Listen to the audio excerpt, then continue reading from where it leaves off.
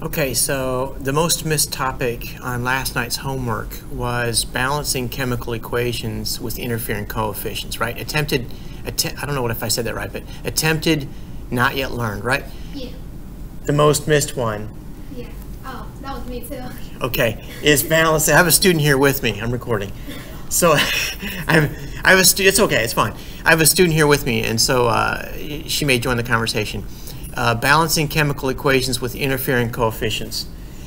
So look, as promised, I'm going to click on this, snap a picture of it, and work on it with you. All right. So here we go.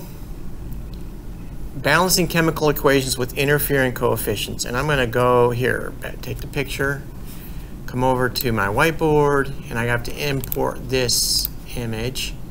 And it's going to be my last screenshot. Okay, so here we are. All right. So that said, let's work through this together. I'm not actually in Alex right now. I'm on my whiteboard application. This is just a picture of it. Okay. So balance the chemical equation. Well, the rules that Alex gives us to balance these chemical equations is to, first of all, look for compounds that are complicated, right? And I don't think he says it like that, or they say it like that, but look for compounds that are complicated. So here's a complicated one. Right? It's got a lot of different atoms in it. Here's another complicated one. Here's a simple one. Look at this. Here's a simple one, right? It's going to be really easy to balance those because they're simple. And these are simpler also, not quite as simple. They're compounds.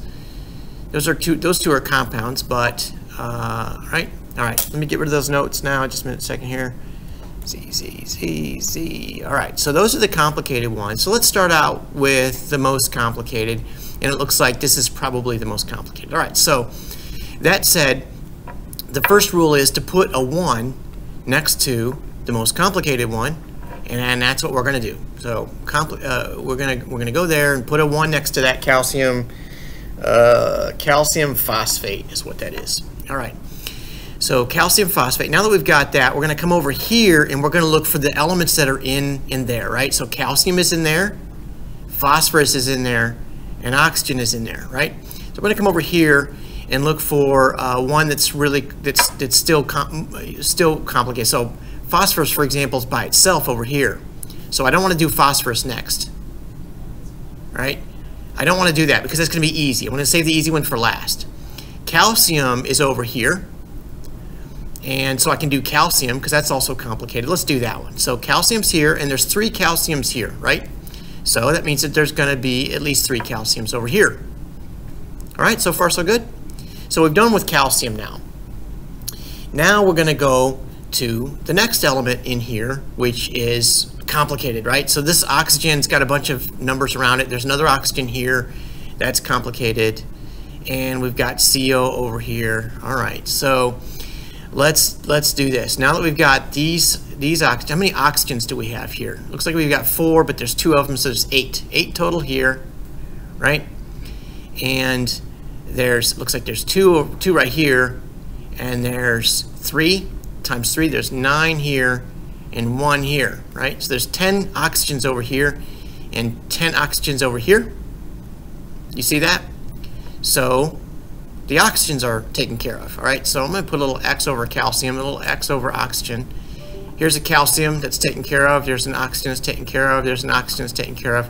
Oh, this is easier than it looks.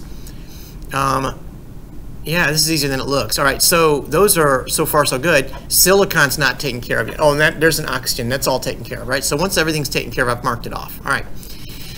So now this, this is going to get more complicated because I've got a silicon. There's 3 silicons here, right?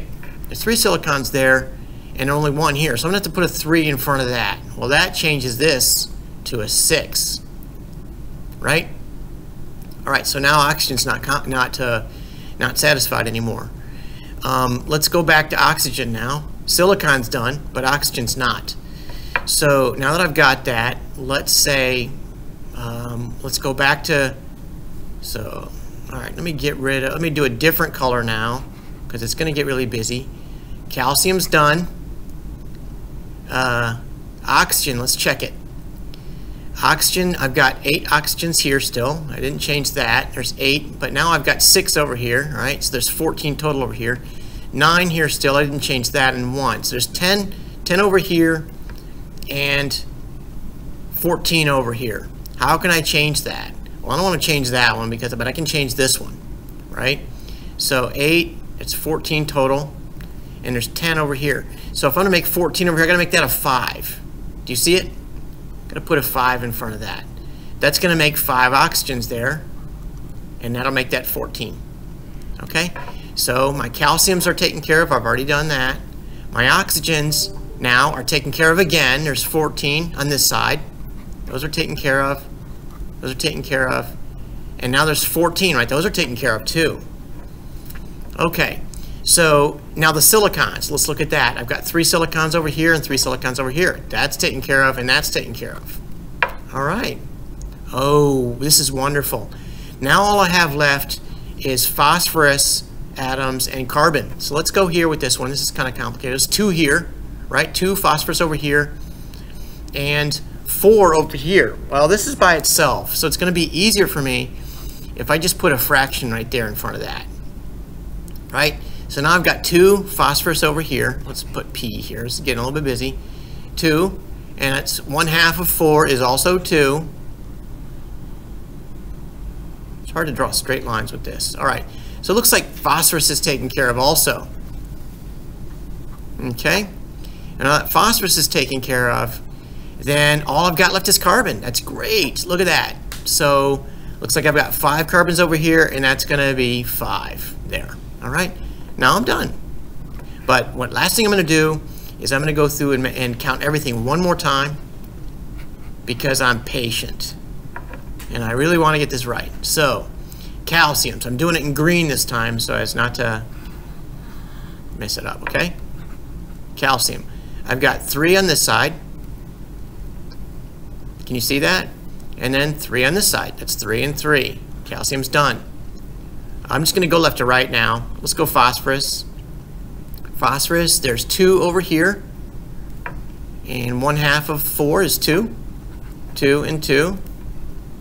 Okay? And then oxygens. There's 8 total oxygens here. Plus 6 is 14.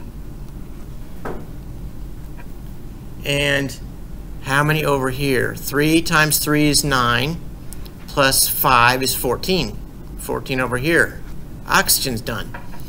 And let's keep going left to right, right? So silicon, there's 3 silicons and 3 silicons. I think that's everything. 3 and 3, right? So I did calcium, I did phosphorus, I did oxygen, I did silicon. I've already done oxygen. I haven't done carbon yet. All right, I ran out of space down there. Carbon, there's 5 carbons on this side and 5 carbons on this side. All right, so that's good. I think everything's done now. Silicons, oxygens, carbons, calciums, I've got calcium. Silicon, I did silicon. Oxygens, already did it. Phosphorus, already did it. Carbon, already did it. All right, I'm done. All right, now I'm done making it balanced, but oftentimes it's going to be required to look at the smallest whole number coefficients, okay? So this one's 1, this is 3, this is 5, this is 3, this is 1/2. Ooh, that's not a whole number, and here's 5.